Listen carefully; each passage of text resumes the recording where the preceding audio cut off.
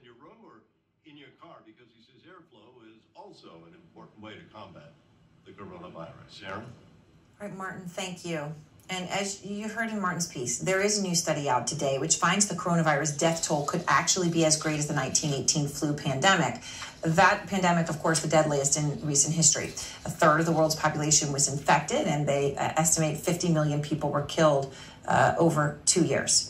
Out front now, Dr. Jeremy Faust, the lead researcher on that study, also an emergency physician in Boston and an instructor at Harvard Medical School. My man Faust. So Dr. Faust, look, this is a really sobering conclusion, because we've tended to look at 1918 as a percentage of population and say, oh, well, this won't be anywhere close to that. But you've looked at the numbers in the first 2 months here in New York City.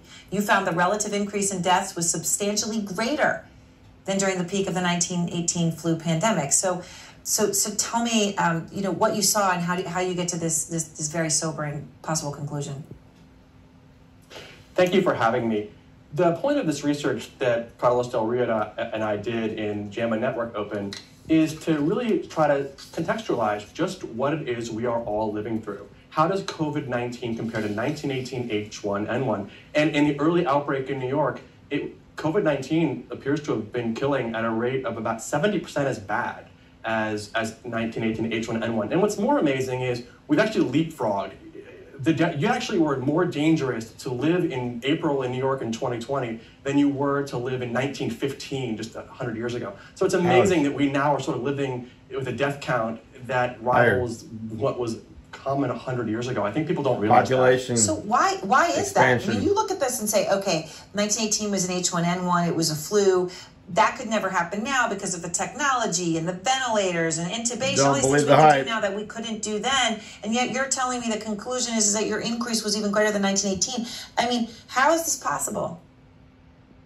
It's really humbling. We humans live in a very diverse world. There are viruses that are very strong, and this one is proving to be a formidable foe. And we need to acknowledge that immediately, because even, as you say, even with our technology, we're having a lot of trouble keeping up with it. If we didn't have all the things you said, the numbers of the dead would be higher. So all we know is that even with our technology, the New York experienced something that was 70% as bad. And again, actually from our baseline, it's actually more of a shock to our system because we're used to less death at baseline. Right, yes. Right, because of all the technology, the preventative care, everything, right? Well, okay, so the University of Washington model, that influential model, right, that gets used a lot, so it's the best kind of projection that we have, and they're now projecting the death toll this time could reach 300,000 Americans by December 1st. Now, when you look at the 1918 flu pandemic, it came in 3 different waves over 2 years, and everyone now is counting on this, vaccine to do some kind of magical stoppage of the whole thing early next year. Putting that aside, what do you expect this pandemic will look like in terms of waves and death? Have you been able to kind of come to any conclusions there?